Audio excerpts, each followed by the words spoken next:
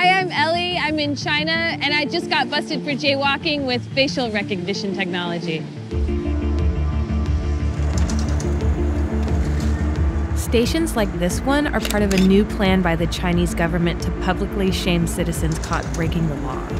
If you cross the street against the light, cameras with facial recognition technology will take a picture of your face, cross-reference it with your government ID, and then post it up there to embarrass you. But China isn't embracing facial recognition just to catch jaywalkers. The technology is starting to appear just about anywhere you can imagine. It helps make menu recommendations at your local fast food spot. You can also pay for your food with your face. It even curbs waste of toilet paper at public bathrooms.